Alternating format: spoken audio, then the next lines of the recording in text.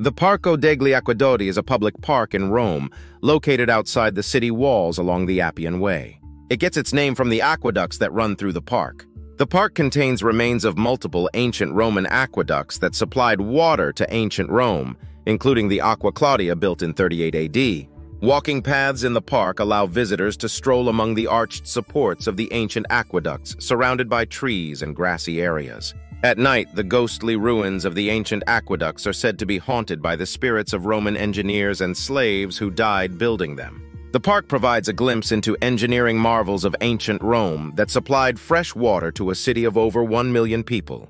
The Parco degli Acquedotti is a unique public park that combines nature, archaeology, and paranormal activity in one place.